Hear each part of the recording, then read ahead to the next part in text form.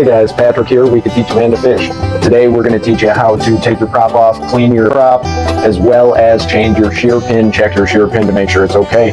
Alright, let's get into it. First, we're going to take the nut off. It's a 13mm nut. Mine did come with its own tool, but I've got my own tools. It's faster and better that way. I don't know. So the shear pin in this, if your prop gets bound up by weeds or hits a rock or something, instead of breaking your prop or your trolling motor, the shear pin is supposed to bend or break, and that saves you a lot of money based off of just a tiny little thing.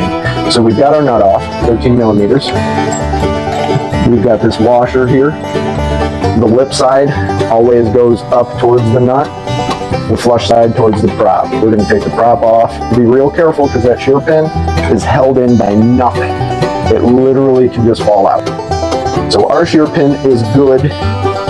Our shaft is free of weeds. The prop looks like it's in good condition.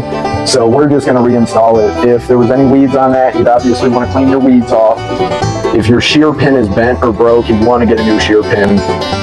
So you're just going to slide the shear pin in there. You want to make sure that it's mostly horizontal so that the shear pin doesn't slide out. You'll see on the prop there's a space for your shear pin to sit. You want to make sure your shear pin sits in that or you're going to have a bad time. We're going to slide it on there. A little tip I have to find the shear pin is you grab the shaft a little and just hold that and wiggle and you'll feel it slip in there. Remember, you're going to take your washer, flush side down, washer on. You're going to take your nut. It's a little lock nut, so you want to make sure that the round part is up.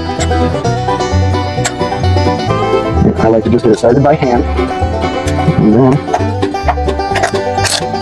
Now on these, you don't need to crazy tighten them. Once it's tight, give it a little snug. Good to go. This was Patrick. We can teach a man to fish. We can teach you how to clean your prop and shaft and change and check your shear pin. Like and subscribe.